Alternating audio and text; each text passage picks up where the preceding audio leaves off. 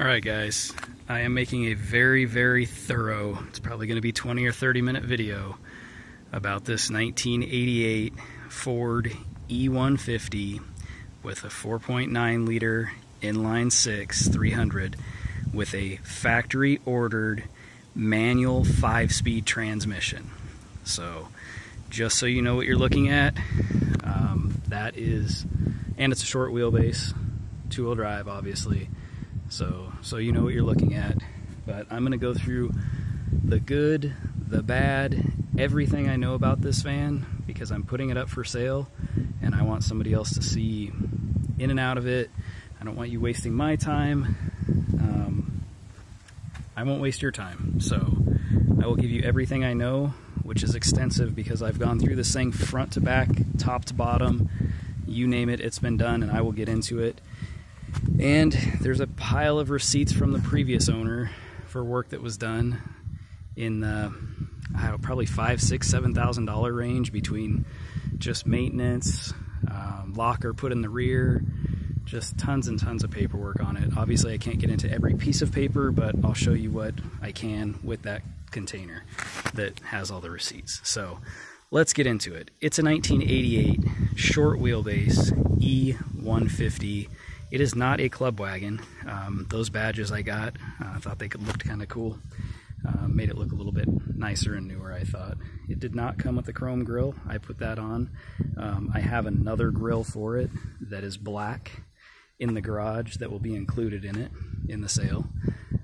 Also included with it will be a spare tire carrier that was never mounted on the back but was made for one of these. It's black. You would have to drill the rear hinges and drill the door and you could mount a spare tire. I was going to, but I decided not to do that to it. What else? There's a few other parts in there. I'm trying to think. Oh, this being a manual transmission, the previous owner towed it behind his motorhome. So there is a tow bar assembly that bolts up underneath the front. There's no tow bar, but the assembly that everything hooks into is included with this van too. All the holes are already there. Everything's there. It was on the van when I bought it. I took it off because I had no intentions of ever towing it.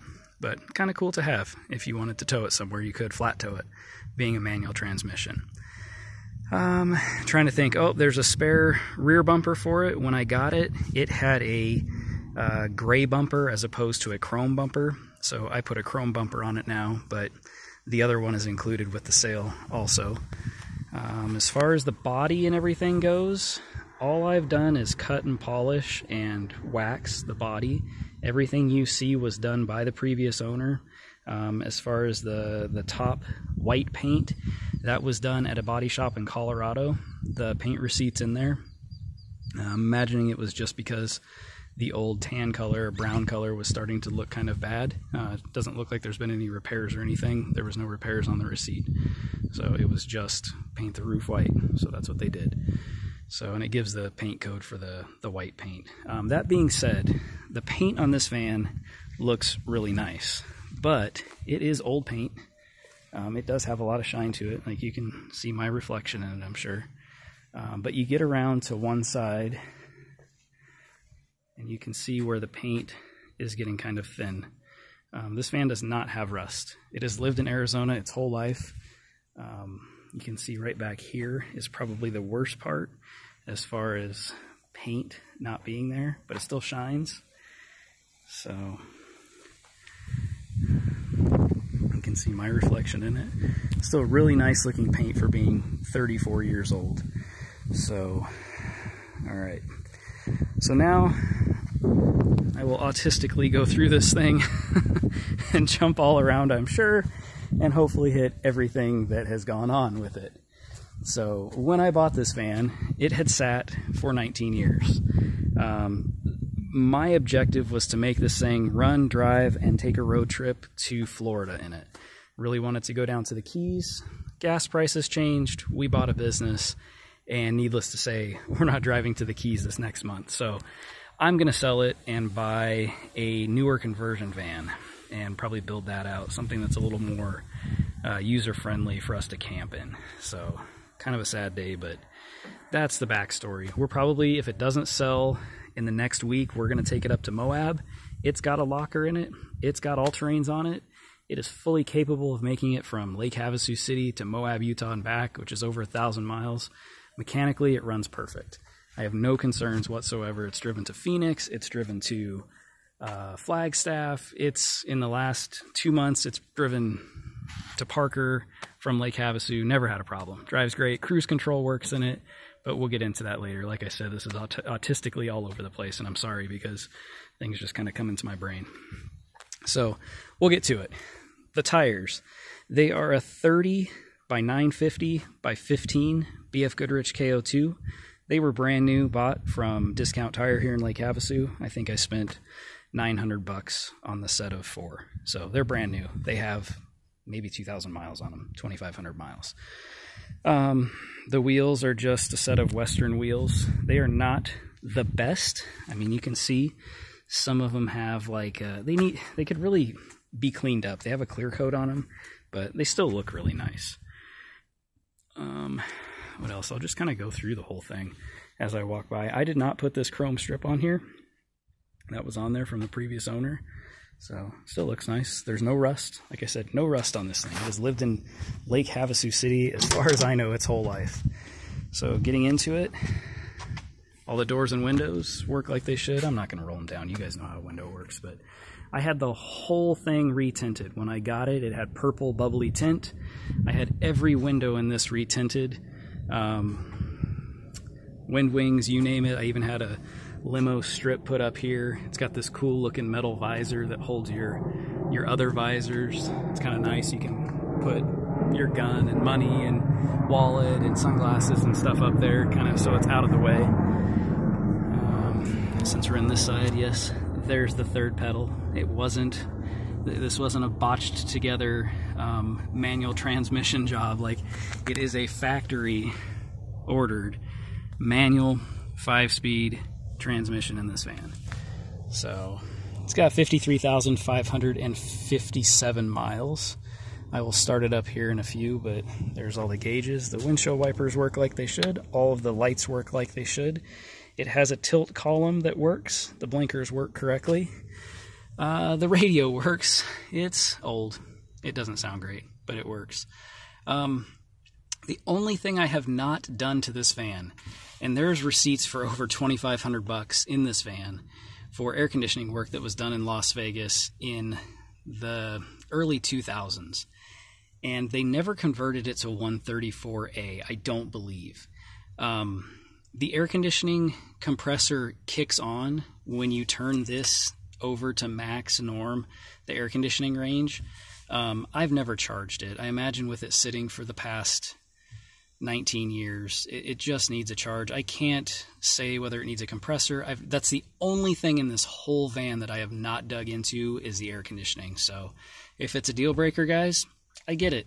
It's hot, so just look for another one, I guess, because I'm not going to fix it and I'm not changing the price. I don't mean to sound like a jerk, but it's really the only thing I haven't done in this van is address the air conditioner. That being said, I did a stupid little cup holder here that's just siliconed on there. These are brand new seats. They were $1,400. They were for a pickup truck. They were brand new from J.C. Whitney. They came with a center console, which obviously you're not going to use a center console. And it's even got a power lumbar that works correctly and is plugged in, has power, so you have lumbar. There is headrests. They're in my garage right now. It just makes them kind of tall. I don't like the look of it, but the headrests are all there. But these are brand new. I mean, they were put in 2 weeks ago. Brand new, ordered. Yeah. So, hope this gives you a view of what all this looks like. So, back up. I will crawl under the van later and show you guys the underneath side. So here's the back end. It's got a receiver. It's wired to tow a trailer. I don't know if that works. I've never towed anything with it. This is that other rear bumper I was telling you about. That van was from Hawaii. Kind of cool. It's got the Hawaii sticker on it. This van was not from Hawaii. Don't freak out. There's no rust. This rear bumper was just on a van at a junkyard that I got. So In the back, pretty standard paneling on the doors. It's got carpet. Looks like a piece of maybe, I would say, 1/2 inch or 3/4 inch plywood underneath that. This futon mattress does not come with it. I have another mattress that I can include, but this is ours that we use in every van that we travel in, and you guys probably don't want our old mattress anyways, but this is just a futon mattress that when we go camping, it works out bitchin'. But this is just a platform bed that you can store stuff underneath. It fits your spare tire under there, some bins. It makes traveling kind of nice. You have a place to sleep, and it's some 2x6s. It's 4 2x6s. All they are screwed into the top of that. You could take this thing out if you needed it out of here in probably 10 minutes. So it's easy camping, easy sleeping, and easy to remove. It's got a coat rack in case you got stuff like that. I put some of these in here for camping. Makes it kind of nice. So, all right.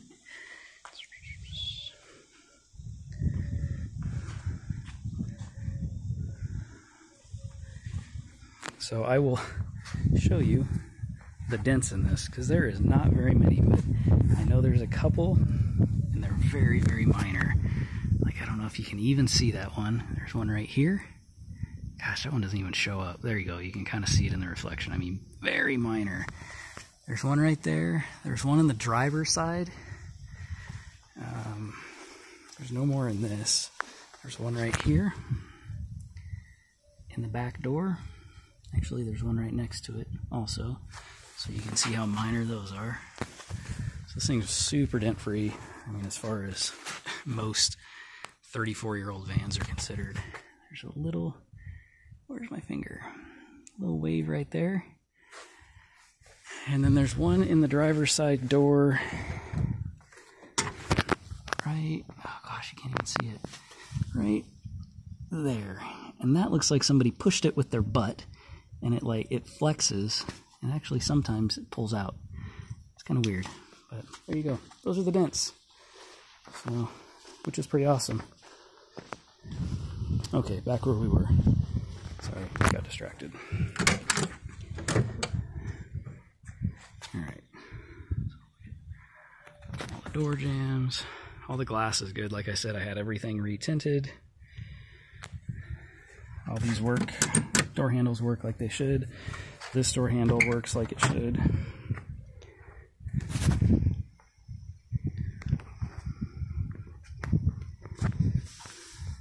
Yes, those are my stickers. If they offend you, I'm sorry. I mean, they're stickers. You can peel them off of there. So, like I said, it's got carpet throughout. Carpet's actually really nice. And again, all this bed, it's just got a screw in here that goes into this, and it did not go through the wheel well, so don't freak out. Didn't get into any metal. It just went into this box. You could remove this whole bed in a matter of 5 or 10 minutes. So, you can see the old paneling. It's old. It's got some stuff that, you know, doesn't look fantastic, but it's what you get with an old van. When I got this thing, I had to replace this window, and that window is now Lexan. It's really thick. It's probably, I mean, it's as thick as you could get, so it feels like glass. So, I'm trying to think if there's anything else. Oh, there's storage in the back of the seats, which is nice. All the seat belts work like they should.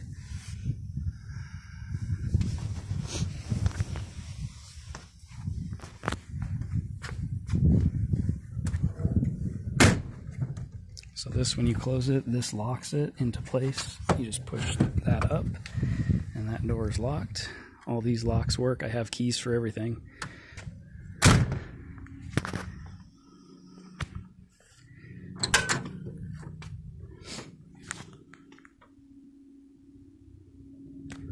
Obviously, stuff like this is old and droopy.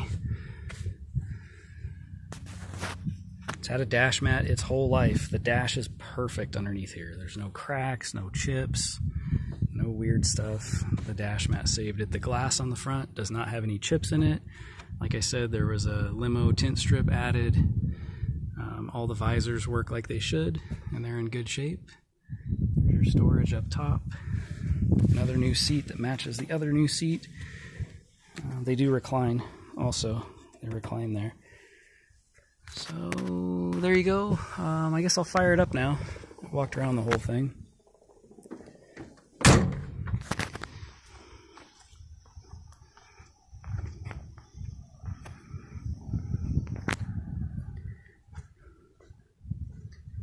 So this does have all of the smog equipment still on it. And I'm going to take a second to explain the smog equipment on this, because I've already had people ask me about smog in California or anywhere. I will not guarantee that this thing will pass smog anywhere. It has a smog pump on it. You can hear it pumping air. It's got the O2 sensors, O2 sensor. It's an upstream O2 sensor. That's all these had. It has 2 catalytic converters on it. There's no check engine light. There's never been a check engine light since I've owned it or driven it. With that being said, I have no control whether this thing will pass smog. We do not have smog in Arizona, in Lake Havasu. So that is for you to roll the dice. Everything, as far as I know, is on this engine. I have never messed with anything emission-wise. I imagine it would probably run way better if I got rid of the 2 catalytic converters, smog pump, and all the other crap it's got, but I don't want to deal with check engine lights or anything like that. So, and I didn't know where it was going, so everything is there. I've done my best to keep it that way in case this does go to a place that has emissions. So just know, as far as I'm concerned, visually it should pass smog, but I have no way of controlling if it will pass smog. I mean, it runs great. There's not a check engine light. This door's open, that's why it looks like that, just so you know. So, we'll fire it up. And the firing up process is kind of goofy. So, if you know the ignition in these Fords, sometimes they get a little wonky. So what we do, we still have the correct key, which you can see, that's the regular key. It goes in the ignition, you turn it, and you see this check engine light, and you hear the fuel pump. Let me turn the radio off. And that tells you that it's ready to start. Your ignition does not turn. What I've done is bypass that, which is kind of cool for theft too. Let's make sure. Oh, come on. That's awkward. There you go. Neutral. Okay, so I put an ignition switch in, which is right here. So there's your ignition switch. And you can watch everything come up. Oil pressure always runs right between low and high. Never an issue with oil pressure. Temperature always runs between N, O, and R. I have never, ever, ever had an issue with overheating or any type of cooling problem with this, which is a blessing because I've had these with 302s and 351s, and they are a nightmare. They've been a nightmare. So this thing's been really awesome when it comes to like long drives and the heat and stuff. It just does great. Even around town, it does fine. So I've never had an issue with heating or overheating or any type of thing like that. So that's running. You guys heard the radio.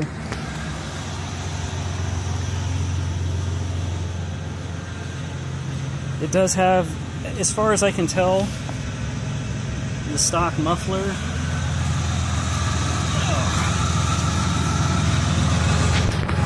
So there's the muffler. I'll go through all the new stuff that it has here shortly, but you can see the new shocks. There's one catalytic converter. There's another catalytic converter. And up ahead is an H pipe that has the O2 sensor in it. And if I can do this, you can kind of hear it there, it sounds normal. If I can do this with one hand, so give me a second, I'm gonna try to open the hood with one hand, so bear with me. Ah, there it is. Purring away, 4.9 liter, inline 6. What it always had, nothing's been changed. So I will get into what I put in this thing here shortly. It's got new heater hoses, what is that? Heater core, special clamps so those don't leak. So yeah, there's under the hood. So your navigation stuff, belt routing. Don't get your dick stuck in stuff. Okay. So that is running. And like I said, this thing, I would drive it anywhere. I've never, ever had an issue with it. It is a 5-speed, which is awesome.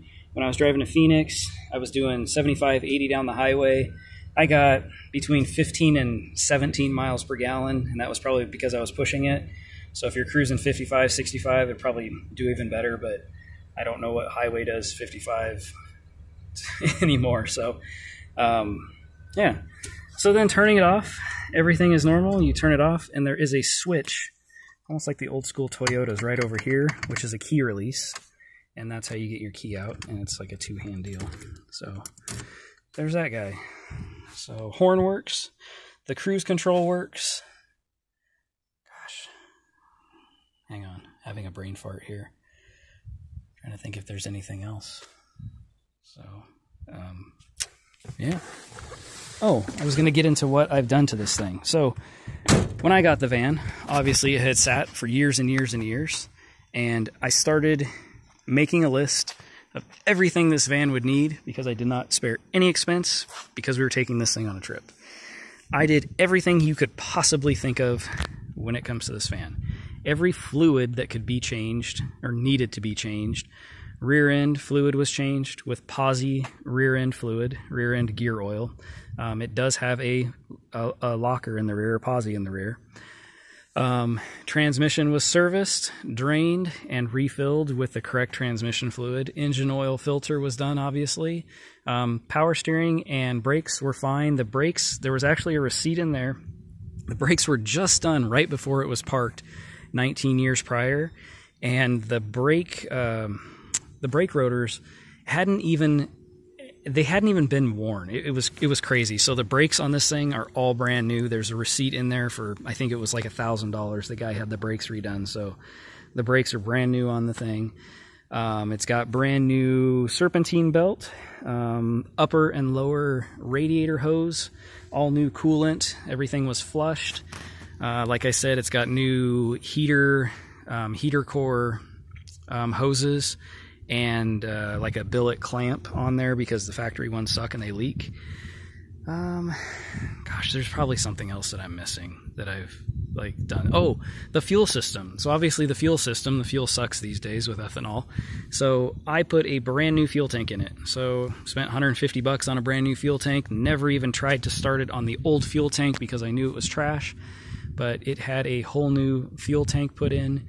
Also, when I put the fuel tank in, if you have ever been under one of these, they have a filter that, okay, so back up. It's got a new fuel tank and a new fuel pump and a new electric fuel pump that is upstream also. So it's got two new fuel pumps. So then we're getting back to the back where there was a fuel filter in the back. That fuel filter is obsolete and it's a canister and you can't find it, and it was dripping. So I went and got the correct fittings and I replaced it. I'm actually going to show you guys in the video because if anybody else has an Econoline with problems, this is a pretty cool solution. So, oh gosh, how do I get back there? So, right up under here, there was a fuel filter that sat right here like a canister, and you can't find that canister or that filter anymore. So I bypassed it with these fittings, and this is so you could keep those existing fuel lines, but they're all pressure fittings, they're all made correctly, and this goes back up to the new fuel tank, which is right here. You can see the new fuel tank. So I put all new shocks, front and rear. I guess now that I'm down here, it kind of jump starts my memory as far as what was done. The front, I lifted the front. It's like a 2, maybe 1.5 inch lift. And all it is it's spacers. So I just wanted it to sit kind of level so I could fit a set of 30s. So it's literally just a set of washers that evens it out so it doesn't ride like a pickup truck higher in the back. So I hope that answers all the questions. Oh, I'll get into that little box of receipts. I'm probably going longer than I should on this thing, but I want somebody to know what it's all about. So here is the box of receipts. And I mean, there's piles and piles of receipts in this thing. Like here's one for $700, $846, $85, $495, $113, $181. There's my discount tire receipt. Here's the Ghoulies Garage receipt that shows that it was a posi. Where is it? Somewhere in here. Clutch was redone. Where's this bill? $821, but it says something somewhere in here. Oh well, but it's got a posi in the rear. I don't know why I can't find it right now. But if you're looking at this, you're probably staring at it going, hey stupid, it's right there. So yeah. Oh, there it is. I see it. Posi. There it is. Right there. So got a posi in it. It does, so the seats that were in it were just the factory low backs. It's kind of cool. This old upholstery shop in Havasu called Papa Joe's Upholstery redid it way back in the day for $380. And those seats are in good shape. As far as the upholstery goes, they're not worn, but one of the brackets, the welds broke. So I'll include those. They're just the standard low back seat. I have no use for them, so I'll pass them on. Here's the receipts for all the air conditioning stuff that went into this, and it got extensive. So it was a place up in Vegas, I believe. Yep. I mean, there's a receipt for $1,700 for air conditioning stuff that was done.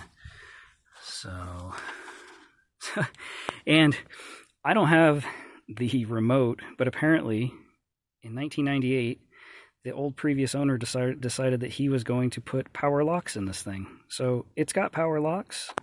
They don't work. So yeah, but there's just piles and piles of receipts and papers, and this guy was kind of cool. He kept a lot of stuff, which made it kind of nice. And then there's some little doodads, the cigarette lighter. It doesn't smell like smoke. It looks like somebody has smoked, but I mean, it doesn't smell like smoke in here. Here is 2 sets of door pins, which is kind of nice. Sooner than later, the driver's side door, you could probably replace these door pins. I imagine that's why he had these in here. Here's those little things that go by the door locks that keep this piece right there. And some fuses. So yeah, there you go, guys. There's, oh, and then the original owner's manual. I don't have the window sticker on this, unfortunately. That would have been kind of cool. But like I said, this is the full rundown that I can give you on this van. I'll walk around it one more time for you guys. I'm going to post it for sale on Inland Empire Craigslist, California, Las Vegas Craigslist, Nevada, Mojave County Craigslist, Arizona, Phoenix Craigslist, Arizona. And I'm not going to give a number on this video. You'll see it in the ad because I'm not exactly sure what I'm going to sell it for yet. I'm thinking it's going to be around 15,000 bucks, but we'll get to that when it's listed. So I hope I have shown everything. I'll get up right here real quick so you can see all the drip rails. There's no rust. So there's a couple dents up here. There you go. So I hope I have been very, very thorough on this van. If it's something that you're looking for, leave me a message. It's super unique. You won't find another 5-speed 1988 fuel-injected 6-cylinder van like this, I don't think. And there's no rust. So I'll crawl under the front real quick so you guys can see that too. Oh. New shocks up front.